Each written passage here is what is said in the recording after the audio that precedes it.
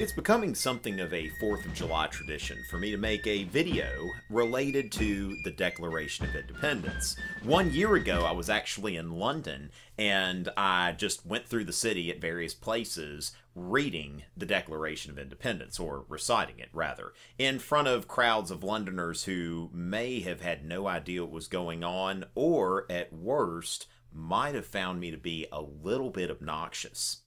So this year I'm going to try a new approach. And what I'm going to do is I'm going to show some solidarity with our departed brethren in Britain. And we're going to talk about the original Brexiters, July 4th, 1776. We've seen some memes go around, but I don't know of anybody that's really tried to put some substance to it. So if we're going to think about the Declaration of Independence as the original Brexit, where would we go with that?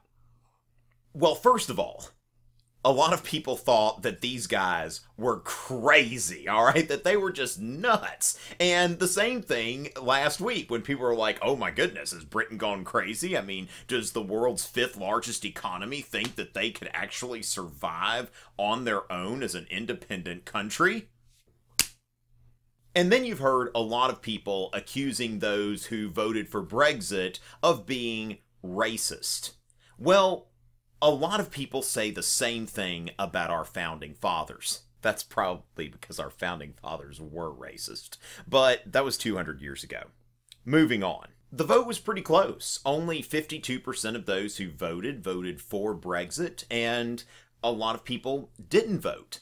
Not so different than the American Revolution. Not everyone was into it. In fact, it took us a little while to invoke Article 50, so to speak.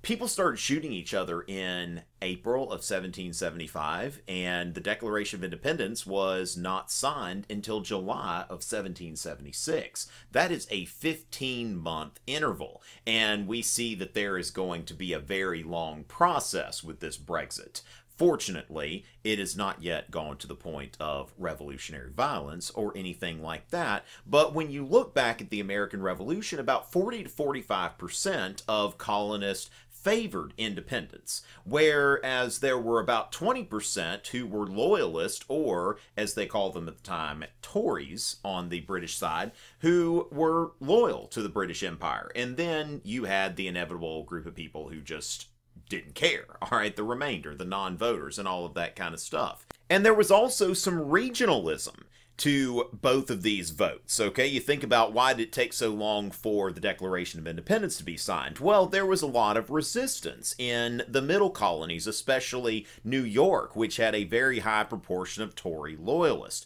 Now, what we might say about New York during the time of the American Revolution, we could say about Scotland today. Scotland is, it's hard for me to just say Scotland, it's like, I gotta say Scotland, and that sort of thing, but Scotland only, what am I talking? Scotland, only 38% voted for Brexit, 62% of Scots favoring staying in the EU, and of course there's talk now about another independence referendum. So, Brexit has caused some divisions. So did the American Revolution. The American Revolution also caused a great deal of short-term economic turmoil. At the time, the colonists were printing out all of these paper notes known as Continentals. And when something was worthless, one way to call something worthless was to say that it was not worth a Continental.